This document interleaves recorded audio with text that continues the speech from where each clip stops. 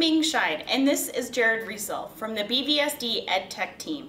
Welcome to Tech a Minute, the YouTube show for teachers, where we break down hot ed tech topics into easy-to-implement steps.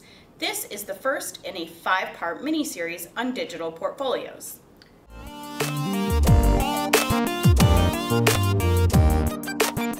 Digital portfolios are a fantastic way for students to organize their work and track their progress over time.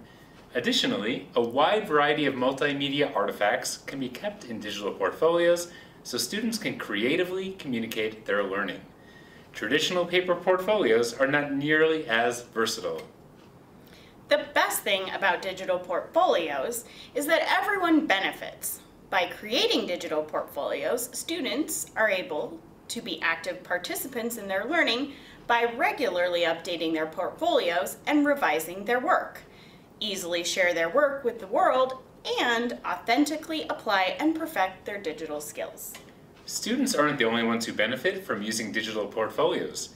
Teachers have been making the shift from paper portfolios in order to assess student proficiency and track growth, give feedback and encourage revisions, easily view student work from anywhere, and encourage student voice and choice. Parents can also benefit from this digital showcase of learning because they are easily able to see what their child has been working on in class and the growth that they're making. This continued communication can support a strong connection between home and school. Are you ready to learn more? Stay tuned for part 2 of our Digital Portfolios mini-series, where we walk you through the planning stages to get started.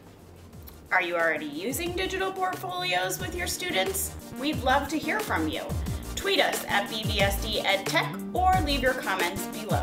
And be sure to subscribe to our YouTube channel so you don't miss an episode.